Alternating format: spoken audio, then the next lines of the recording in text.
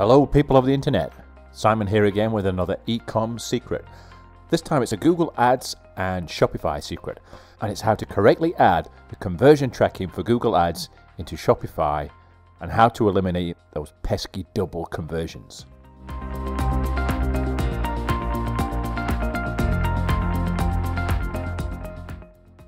Okay, so this video is for adding the conversion trackings for Google Ads into Shopify.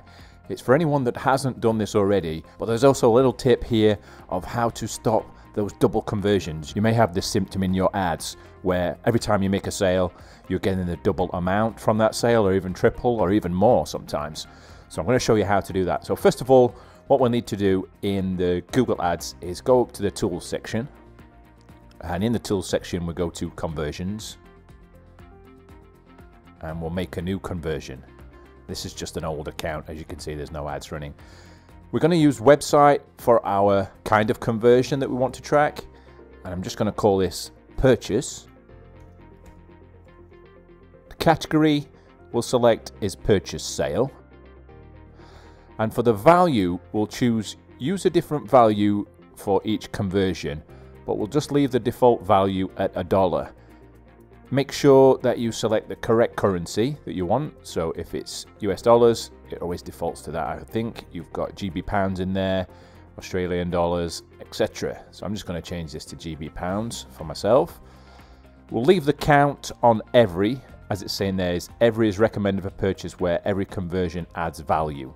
Example, if someone clicks your ad and makes 3 purchases, then AdWords will count 3 conversions. Perfect. I'm going to leave these last parts by default. Conversion window 30 days, the view through conversion window, which is a bit more advanced for retargeting.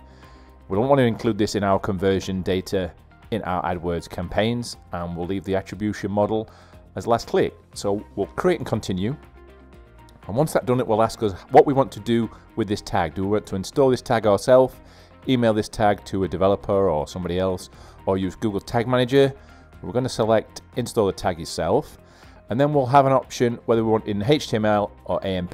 HTML will be our language that we want this code to be in, and then we'll get 2 snippets of code. The first one will be a global tag, so this part here. So I'm going to copy that, and I'm going to put this into this editor here. And you can see in this editor I've already got a little bit of code that says if first time accessed and then endif. Now this code comes from Shopify. There's a document here and I'll link to this in the description. And what that code is on the thank you page, so the last part of the sale, which is a thank you page that someone arrives on once they've completed their purchase. That page is also used for people to track the progress of their order. So if there's any tracking for the order, they'll come back to that page, or they might refresh that page, and that could trigger multiple conversions. So first of all, we can add this code for first time accessed into here to try and cut down the amount of double or triple conversions that are recorded with our code. So I've got the first time accessed there, opening and closed, and I'm going to put that code from Google Ads in between there. And then I'm going to go back and get the second part, because this is just a global tag. This is just the part that connects us to Google Ads and says, okay, this is coming from this account. But what is it from this account that we are recording?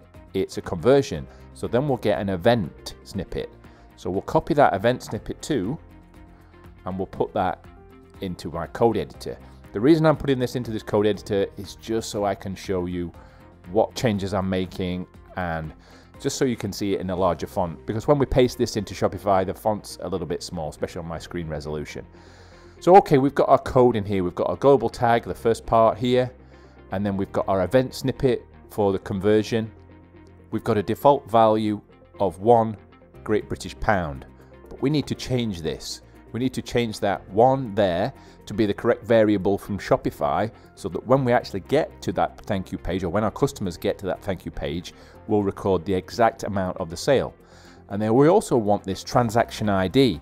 That will be the order number, and that is something that is unique to that order. No other sale, no other order will get the same order number, or transaction ID, let's say. So this is something unique that will also stop those duplicate conversions. So I'm just going to go off screen and copy those into here. I will also include these within the video description. The first one is the value. So we're going to take that 1.0 out, and we're going to paste in the code that's required from Shopify.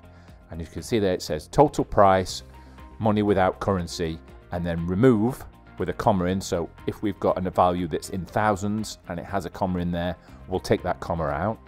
And then the next part for the transaction ID, if we paste that in there, we've got order.order_number. And that will give us our exact order number from Shopify, and we'll create a unique entry for this conversion within Google Ads. Once we've got all that information, I'll copy that and we'll go into Shopify, and we want to go into settings. Once in settings, we go to checkout, and if you scroll down within the checkout option, you'll get to this section called order processing, and then there'll be an additional scripts here. Now, if you have additional scripts in here, don't replace them. They may be coming from other apps or from other paid traffic sources that you're using. So make sure you add this either to the top or the bottom. So if you do have existing conversion tracking in here, if it's the old conversion tracking from the old interface, make sure you delete that from here and put the new conversion tracking in from the new experience. When I say new experience, I mean the new layout of Google Ads. And then also, if you've already got the new conversion tracking in, but you're getting those duplicates, try adding this if first time, and then make sure you put that order number into the transaction ID, and that will stop those from happening. So I'll paste that in there. I'll just get rid of those extra spaces and then save. And that's now added the Google Ads conversion tracking to your Shopify, and no more of those double conversions. But that's it. So thanks for joining this video. Please like, please subscribe to my channel. And if there's anyone out there in the UK that wants to join in with my UK Facebook group, I'll also put the link down in the description too. It's open to anyone in the UK who wishes to get into e-commerce and dropshipping.